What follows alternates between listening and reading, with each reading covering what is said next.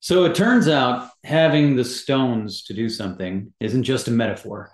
Without the right minerals, like magnesium, your testosterone and your drive start slipping. So let's examine why magnesium might be a big piece or the big piece in you not being able to produce the testosterone that you want it to be. Let's take a look at some research here and just drive this point home a little bit first with the effects of magnesium supplementation on testosterone levels of athletes and sedentary subjects. This is why I point this out, that it doesn't matter whether you are, well, it does matter if you're uh, getting exercise or not. But the interesting thing is that there is an increase in total free and total testosterone when they supplement magnesium. It's just higher in those who exercise than in sedentary individuals. So either way, you're going to get benefit, which is great. What I wish I knew about this study is what form, and I'm going to talk about that at the end, why that is so important. But let's also look here about some of the things that can give us an idea as to whether or not we have enough magnesium. And this is actually from Mayo Clinic. And are you low but do not know? There are a lot of symptoms. And so they're talking about this woman. It could be high blood pressure, high blood sugar, headaches, muscle cramping, anxiety, trouble sleeping. Those are pretty commonly associated with not having enough of that. But what I like to point out here is they're talking about the risk factors. She eats an American diet, okay? Most American diets are going to be low in magnesium, they're commonly depleted. She's also taking a medication, hydrochlorothiazide, which is common. So we think of these blood pressure medications as possibly lowering potassium, but also magnesium. And here's the big one, guys, that probably a lot of us need to be mindful of is drinking alcohol, even socially, puts the heart at risk of magnesium deficiency. Now, this is not to say that you got to stop watching now because I'm going to drink alcohol. No, just a reminder that if you do or when you do, make sure that you're replacing the magnesium on those days that you do that. And that's kind of one of the things I've built into my lifestyle to do that. So there's a lot of things that could be leading to this, digestive issues, taking like an acid stopping medication, PPIs. But the foods I'm going to get into next. But before I do that, this part here is very important.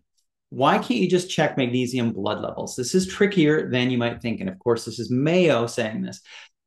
A blood test of magnesium may not provide a helpful answer. Magnesium is a charged mineral in the body and resides primarily inside the cell. This is a very important point because I get this question a lot. How do I know if I'm low? We have to ask a lot of questions and really get to know our body and check in on our diet because we can't necessarily just take a blood test and know if we're going to be having enough of the magnesium.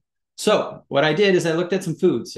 If you're eating these foods, you're probably doing a pretty good job. This is from the United States Department of Agriculture, and they're showing the amount of foods that have the most magnesium at the top.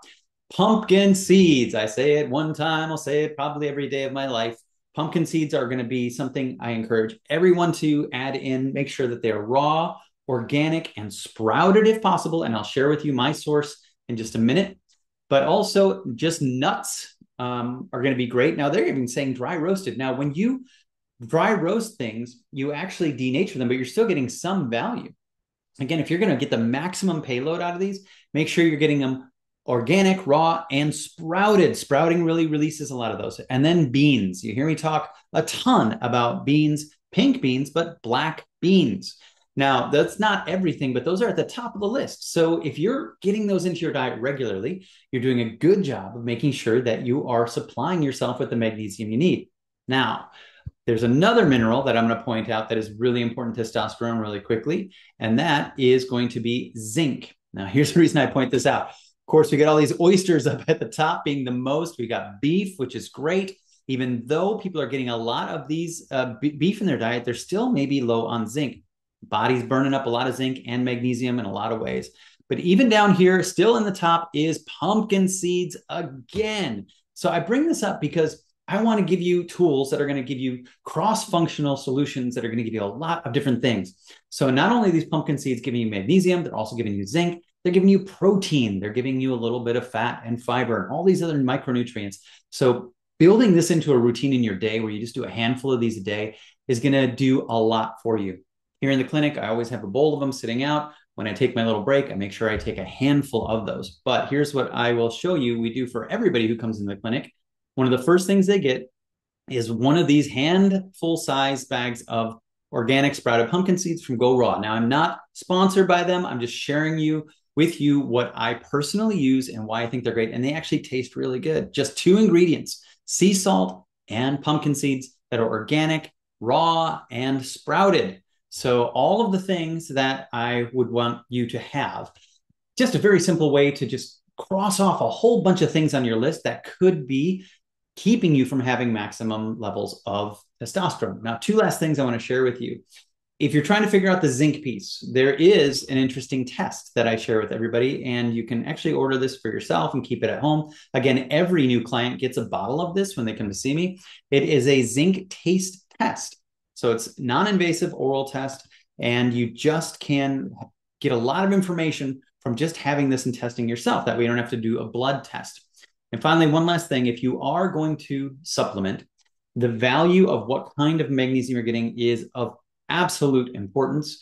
A lot of people will go out and grab a bunch of cheap magnesium supplements, and they're not very bioavailable. In fact, I do a whole course on this, and I go through which ones are going to be the least bioavailable. And I'll tell you this, that the whole food sources are always, always, always, always best. People may argue with me about magnesium glycinate, or they may argue with me about magnesium threonate, but it's always going to be beat by a whole food source. And so one of the other habits that I've built into my life most nights, just to make sure that I am not going into a deficit over something as important as magnesium, is I do supplement and take a couple before bed. And I'll show you what I take. It's a whole food source. It is a combination of just 2 foods. It's buckwheat and Swiss chard. And so when I do it this way, not only do I get magnesium, I also get potassium and phosphorus and iron and K1, a whole host of little micronutrients. And I love this portion on the website where down here, I'm just going to point out one more time these studies that they're showing the plant-based magnesium outperforming all the other kinds. So add this to your checklist. Make sure you're getting those foods in there regularly. And if you are doing things that are depleting it, like medications, alcohol, put more attention on getting it back there. It may be as simple as that, and you could have a profound increase in your testosterone. See you next week when we do more testosterone videos.